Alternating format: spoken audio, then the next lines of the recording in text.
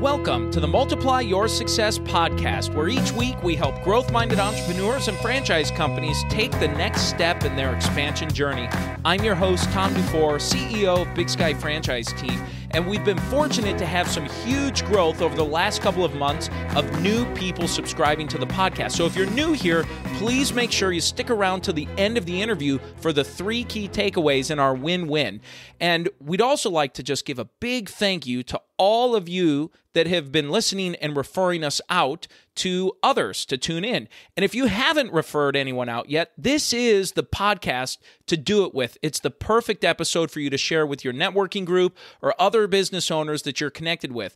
It literally is applicable to every business, large or small, no matter where you're located. And the question that we are opening up with today has to do with your customer experience. And does your customer experience match your brand promise? Or maybe yet, do you even know what your brand promise happens to be? Maybe that's a place to start with first. And our guest today, Chris Wallace, is an expert at building continuity between your company's branding and your customer experience and helping solve that gap or solve that problem. You're going to love this interview, so let's go ahead and jump right into it. Well, so I'll start by saying a brief description. I'll try to make it as simple as possible. Organizations, especially big organizations, build their vision of who they want to be through their marketing team. They build their brand, they build their positioning, all of that. And we have found a significant disconnect between the vision that they've created and the vision that other people inside the organization see. And in particular, the people who serve customers. So that, we talk about ourselves as an alignment company, right? We're really helping drive alignment between the strategy and vision for your brand and the people who are talking to your customers every day, your frontline teams, whether they're sales, service, whatever their role is. If they're interacting with your customer, they're the face of your brand. So that's the work we do. We help bridge that gap for companies. Really, really neat. And how do you end up doing this? It's such a neat field in what you're doing. Well, I think I'm a reformed salesperson. No, I'm not a reformed salesperson. I'll always be a salesperson, but myself and my colleagues have all been on the sales side of the house, and we've all been involved in these relationships and relationships, probably more appropriate to say silos between what's happening on the marketing side of the house and the sales side of the house. And we had seen an opportunity. I'd started a consulting firm, like I said, about almost 11 years ago now. And we were helping sales teams. And when we were learning where the real challenges were, we were finding that it wasn't really, there are challenges with sales leadership and sales management and things like that. But what we were continually finding was so many products, so many messages, so many offers, so many campaigns. The message was changing so frequently, and the marketing team was almost kind of bowling over the sales team in terms of all of the different stuff they were pushing out. And we stepped in and said, we believe we can help get these two silos on the same page, these two groups on the same page. And we lived it for so long that we felt like it was worth taking a shot to see if we could close the gap. Really neat. Really neat. Well, and this is a topic of like you said, aligning. So you're helping, and my understanding is taking this marketing messaging or your brand story and taking that and aligning it with your sales team that oftentimes, and you published a great article that I had read through in the Harvard Business Review about how new sales people and just customer service, they're trained on new products, product information, but not on this whole kind of vision, the story of the company, the brand, so maybe some of the why behind things. So talk a little bit about those pain points that you see there too. Yeah, I'm going to give you an analogy. Okay. I've been using an analogy lately to describe this. And the way I think about it is the marketing and training teams inside of an organization, when there's a new product or some new message related to, something you're bringing to market. It could be, like I said, a campaign, could be a new brand position, or it could be a new product or service. When that information starts to flow in one direction, and the analogy I use, it's like when my son was younger and before he could really speak his mind, which he certainly does now, If I went to feed him his vegetables, I went to feed him his peas, okay? I want him to eat those peas. If I turn around the can of peas and I show him the nutrition label on the back, and I try to explain to him why it's in his best interest to eat it, and I give him all the facts, if I expect he's going to eat that because he's got all the facts and it's right there in black and white, I'm fooling myself. All right. We all know that he's not going to eat the peas as a result of that. You got to dress it up. You got to build that story around. You got to make it interesting. You got to sell it to him in a little bit different way. And I look at organizations and I feel like in a lot of cases, the information that's provided from a training team or from the marketing team oftentimes looks like a nutrition label. And it's not really the story behind it. It doesn't compel the person who has to go serve that customer to tell an interesting story. It's facts, it's information, and the assumption is they will take it and turn it into a story. But marketers need to reach a little bit further into this process and help craft that story and help craft it based on the perspective that their sales and service teams are going to have in serving the customer.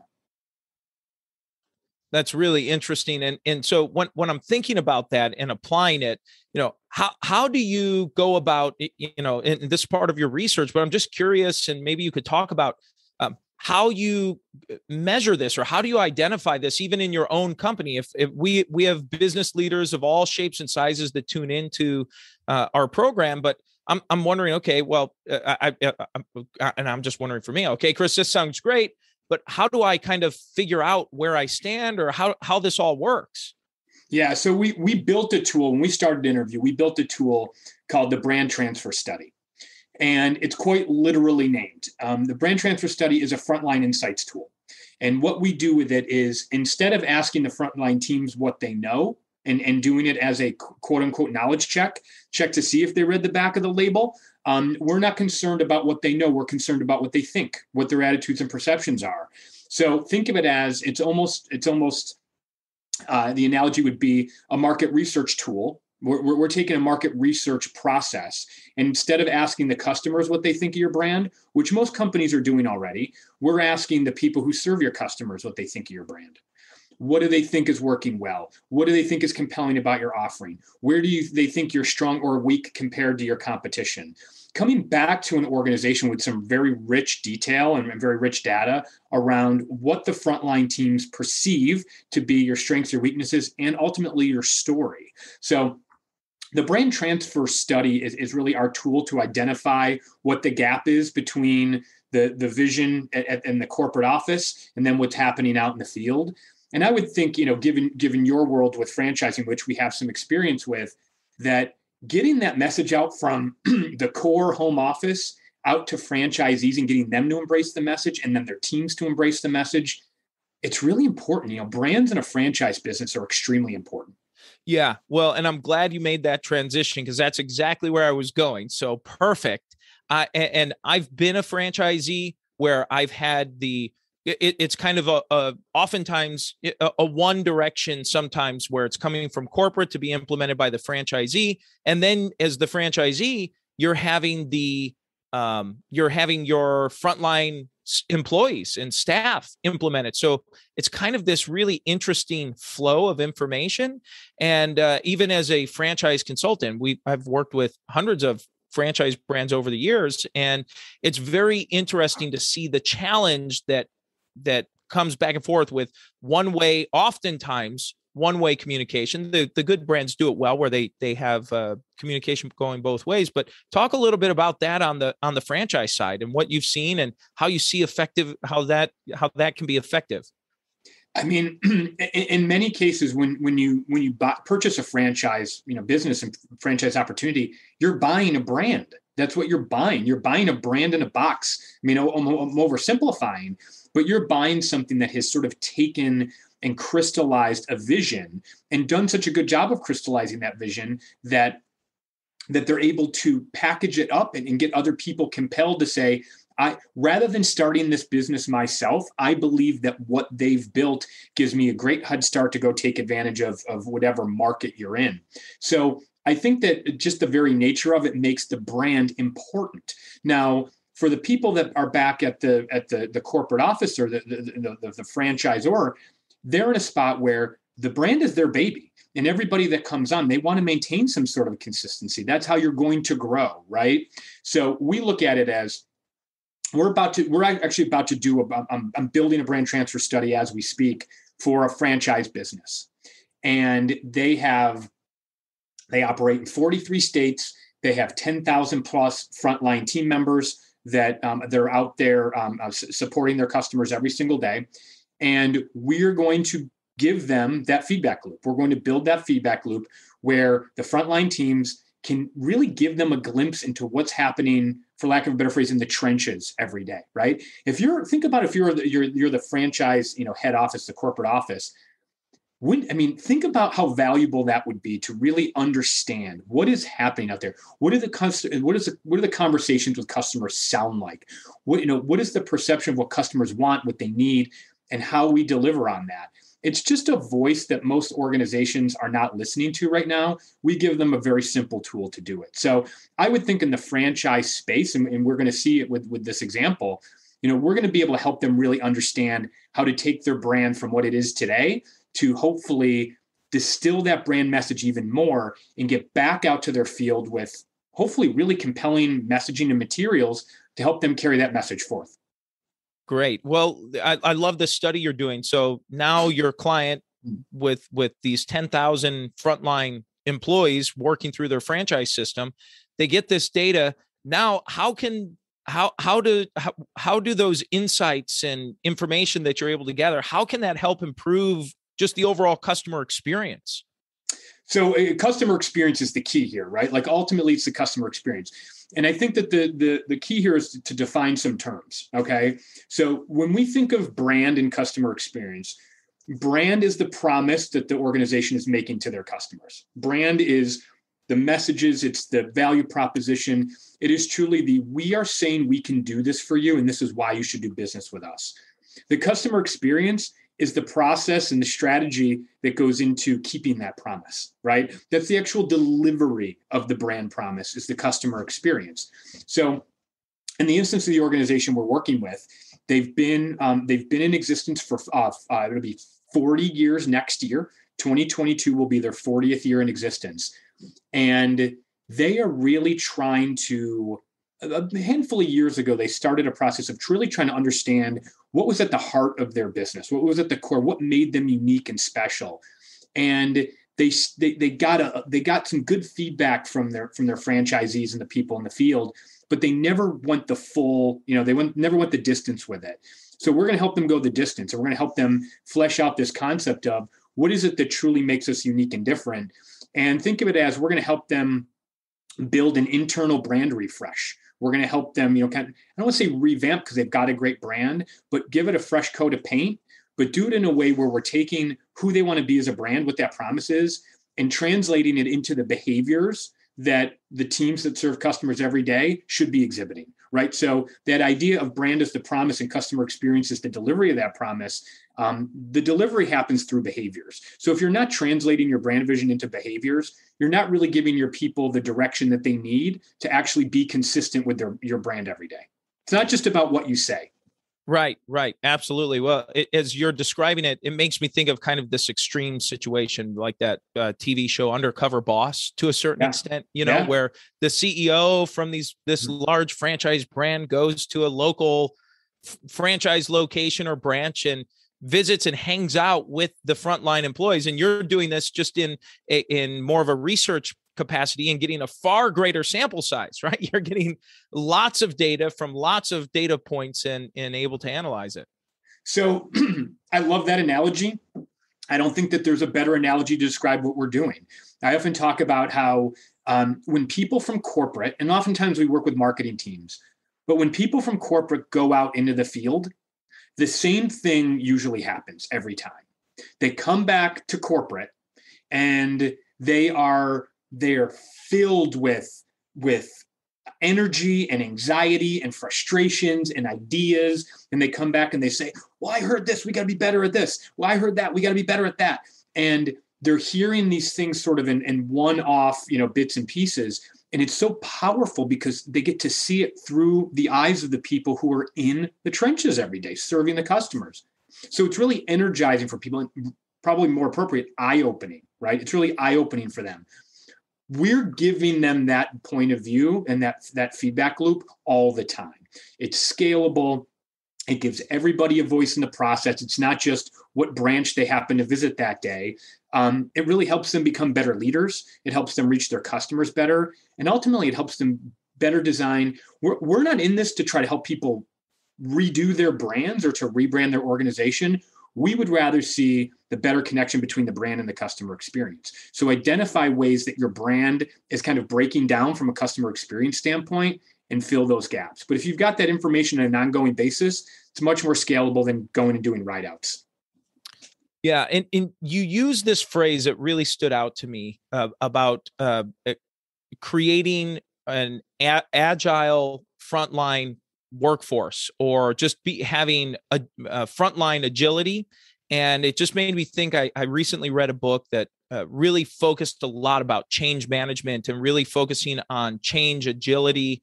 And would you just talk a little bit about what that means and how that might apply to a business? Yeah, really good points you picked up from the article, by the way. I'm really glad you had a chance to read it. So the agility piece is, I had a call earlier today with some advisors to our business. And one of our advisors, who's a very smart man, actually, he's at Harvard Business School. He brought up a point. He said, there is a Hawthorne effect reality with your tool that we can't ignore. And what he means by that is Hawthorne effect is if you shine a light on something, it improves, right? And if you put attention on something, it automatically improves just by the fact that you're putting attention on it. And where he was going with this is just the simple fact of asking your frontline teams for input is an empathetic approach, right? Listening is the ultimate act of empathy, right? Trying to understand them and trying to understand their point of view.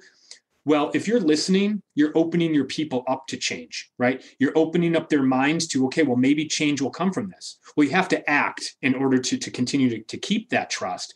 But to your point, if you this is ultimately a change management tool. The brand transfer study is a change management tool for marketers as they are bringing new messages to market. And we look at it as building that dialogue is such an important first step. And if you did nothing other than ask, you're already building that link and opening people's minds up, which if you want to move quickly and you want to make adjustments on the fly, hearing them, showing that you've heard them, responding to them, and getting this virtuous cycle going, you're going to change a lot quicker if you're doing that than if you're just continuing to push new messages out. Mm-hmm. Yeah, that's phenomenal. Well, and I'm just curious if in past work or with past clients, have you been able to see that companies who have, I don't know how you're measuring this specifically, but companies that have, let's say their frontline staff is better informed on the story or the narrative or the brand messaging, if those companies perform better versus companies where it's just kind of, they have the technical knowledge, but they're not tying the pieces together. Do you have any information that you can share on that? When I have full information on that, that will be the cover of Harvard Business Review when I get all of that together, which we're in the process of doing. But I can answer that on a more micro level and a more specific level, which is we have found that when you start out with a brand transfer score, because there's a score that goes along with it. When you start out with a team that is misaligned, we don't just tell you that you're misaligned. Okay. And that's very key. We don't just say, sorry, you're misaligned, go fix it. We are pinpointing the different attributes of your brand and your value proposition that are either reaching your team effectively or not reaching your team effectively. So it becomes sort of a GPS of sorts to really pinpoint, okay, this message is not getting through. The fact that we, like, our money back guarantee is just not something that people are believing in or that they're talking about. It's falling short. We've got to beef up that message. So we have shown that if a team starts misaligned, and we can take those individual messages that are not getting through to them, and we can amplify them in a smart, strategic way and targeted way, then we can drive better adoption. And better adoption means better results. So we have taken clients from misaligned through the measurement process and the diagnostic, all the way through to improve the message, improve alignment, improve sales. We've seen that play out all the way through. Yeah, and really for as I'm thinking about it from my own business, and really what you're thinking about is if you're able to get your score and then assess where you're aligned or misaligned, and then make adjustments and corrections and start seeing those adjustments being made. That's really the most critical thing, I would imagine. Yeah, and I have a point here that's probably going to be music to the ears of a lot of the people that you have listening, especially in a franchise business. I'm assuming that many of them are struggling to find and keep people, right? That seems to be the most pressing challenge of our current day for business owners. And what we have found is that not only are you going to reach customers better if you deliver this message, but I'm going to break this down in very simple terms. If you ask an employee what makes the brand that they represent, and them in many ways, it's a reflection of them, what makes the brand special, what makes it unique, and then they tell you that, you build messaging to reinforce what they told you. You say, this is what I think makes our company great. You reinforce that messaging, if in fact it's true. You reinforce that messaging, and you're telling that story back to them. You're convincing them more and more and more. One, that you care to hear what they have to say, and two, that their point of view is not only valued, but it's right? That their point of view is something that's important in the message you're delivering to customers and the service that you provide. Guess what happens? The more you tell them that story, tell them back the story that they told you, the more convinced that they are that they work at a great place, right? The more convinced they are that the work they do matters. The more convinced that they are, the more excited they are to serve customers, because it really it's like putting wind in the sails of a sailboat. If you're constantly pumping wind into the sails, it's hard not to feel good about what you're doing. So that's where the whole loop comes in. It becomes a great retention tool. And we've proven this with clients as well. We worked with a branch-based business before, local offices, and we did exactly that. We told the story back to them. And what happened? We told it to them, so they were reminded of it. They did it more. Their customers were happier. They were happier. They performed better, and they stayed longer. And all of that stuff just continued to perpetuate forward. Interesting, really interesting. Well, it makes me wonder about some brands that certainly seem to do very, very well with retaining staff. Especially, you think of brands that are talked about often in the news, companies like a Chick-fil-A, for example, where you have these franchise operators, and then you have these oftentimes part-timers that they're not there for the long haul. They're just here for a season of life or a short time period. And, as you're describing that, it makes me wonder, you see happy people, happy customers, and it's kind of this upward spiral that is growing on through that. The franchise company we're working with right now, when I was explaining the brand transfer study process to them, I actually presented to their franchise conference a couple of weeks ago, and they said, make sure you touch upon the benefits of employee retention out of this, and they really are significant. They knew that was going to be the thing that would get people's attention, and employee retention is a tricky thing, right? This doesn't necessarily mean, like your Chick-fil-A example, that they stay for 20 years. But in a lot of these businesses, if they stay 2, 3, 4 more months, that's a big deal, right? That drives up your profitability significantly. And it's just another example. It's another opportunity to show your people that you care. You care what they have to say. You care that they feel good about where they work. At the end of the day, that's really what this is. It's a way to make them feel good about what they're delivering to the customer. Yeah, absolutely. So true. And it's a great point for any company that's dealing with part-timers or just a temporary place for people to go. If you can take your turnover from 6 times a year to 5 times a year, or from 5 to 3, or whatever the number might be, that's significant. That is a significant impact on that business. For sure. Well, Chris, this is a great point for us to kind of make a transition. Before we ask every guest before they go, the same 4 questions. So the first question we like to ask every guest is if about a miss. And have you had a miss or 2 in your career, in your journey as you've gone through building your business that you can share, and something you learned from it?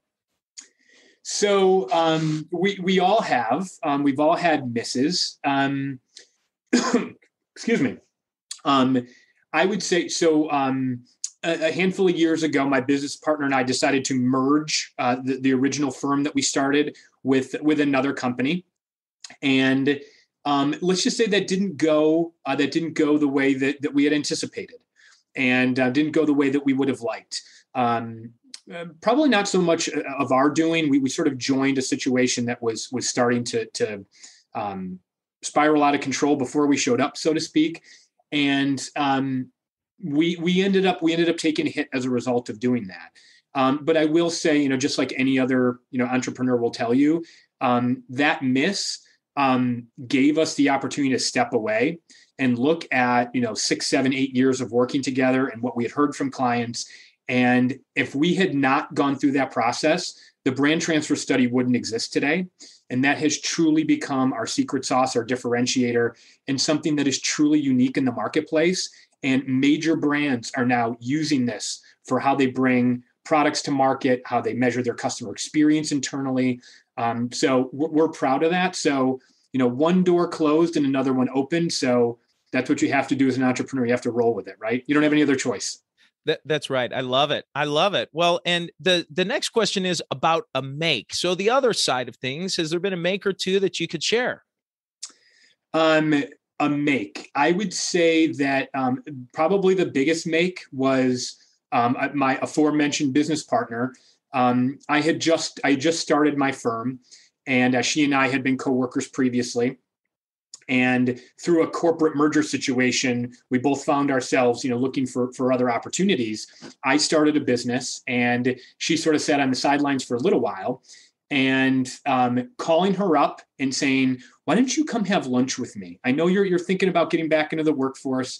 Why don't you come have lunch with me and let's talk about what I'm doing? I want you to meet some people." And asking her to that lunch and what it has turned into in terms of the partnership that we've had for the last, it'll be going on 9 years, 9 years next year. That was a make. So having the foresight to bring somebody on who could truly multiply the impact that we were having, make me better, make our team better, that was a big make. Great. Well, you just used the word we like to ask next, which is about a multiplier. So it may be the same answer here, but we always like to ask, we get a really broad cross-section of multipliers that folks use to grow themselves, grow their business. We get a really diverse response here. So has there been a multiplier or two that you've used as you've grown and throughout your career? Yeah, we've had a series of advisors that we've worked with over the years, people who us, like us, and want to see us be successful. I mentioned some earlier, a gentleman by the name of Dr. Frank Cespedes, who's at Harvard Business School. We read a book that he wrote called Aligning Strategy and Sales. Pretty straightforward, pretty needed, aligning strategy and sales.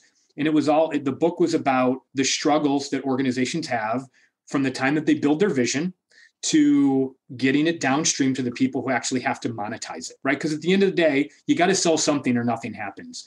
And we read that book and we were blown away, right? At the simplicity, at the clarity, at the lack of it was not academic in nature. It was very practical. We reached out to Frank and said, we'd love to have a dialogue with you. We think that we, as Frank says, pray in the same church. And here we are. We were talking to him this morning, 7 years later, and he has been an advisor, a confidant, a friend, an inspiration to us. And we're truly blessed to have him in our orbit. So I'll go with Dr. Cespedes as my multiplier. Yeah, that's fantastic. And the last question we like to ask every guest is, what does success mean to you? I'm going to give you a very personal answer. Success to me is that I get to find myself in a position where before I get too late in my career or too far into my life, that I'm able to stop day-to-day work. And I don't say quote unquote retire, but spend most of my days or more of my days giving back, volunteering, really investing in a community, whether it's the one I'm currently in now or a different one. But I'm just a big believer that, I've been fortunate to achieve some things in business that I didn't necessarily ever think that I would. And I'm looking at it saying, you get to a certain point where you don't start to count it in money, right? You don't start to count success in money, in dollars. And I look at it as success for me is the sooner I can start spending all or most of my day giving back to a community in meaningful ways, both through time, monetarily, things like that. That's how I'll measure whether or not I was successful. Incredible. Well, Chris, as we close this out, is there anything you were hoping to share or say that you haven't had a chance to yet? I don't think so. I'm not only passionate about what we do, but I'm passionate about how what we do applies in the franchise marketplace. I really think it's a unique place where our value might be even greater than in some other segments of the business world. But one thing I would just share is if anybody's interested in learning more, brandtransferstudy.com. We have our website. The company website is InnerViewGroup.com. But brandtransferstudy.com, there's some resources on there. There's a great explainer video about our process. If anybody's interested in learning more, please contact us through that site. Chris, thank you so much for just a fantastic interview. And let's go ahead and jump into today's 3 key takeaways. So takeaway number 1 comes when Chris was talking about what so often training looks like for customer service professionals, sales reps, and others that are interacting with your customer on the local level. And he talked about how training is so often similar to a nutrition label. I thought that was just a fantastic takeaway. So don't let your training just turn into a nutrition label for your sales team or for your customer service team to take and implement. Takeaway number 2 is when he talked about the definition of a brand and a customer experience. And he said a brand is the promise that organizations are making to their customers, and the customer experience is the process and the strategy of keeping that promise. Extremely well said. And takeaway number 3 is when he described what's helped him be successful, for multiplying his success, is finding a great business partner and finding a great mentor. A great business partner and great mentor. I thought that was wonderful. And now it's time for today's win-win. So today's win-win comes from when Chris was talking about translating your brand into behaviors. And if you're not giving your team the ability to succeed, that's a problem. So make sure that you are translating your brand vision into behaviors and helping make that feasible from your marketing and branding and vision to actual implementation directly into that customer experience. And so that's the episode today, folks. Please make sure you subscribe to the podcast and give us a review. And remember, if you or anyone you know might be ready to franchise your business or take your franchise company to the next level, please connect with us at BigSkyFranchiseTeam.com. Thanks for tuning in, and we look forward to having you back next week.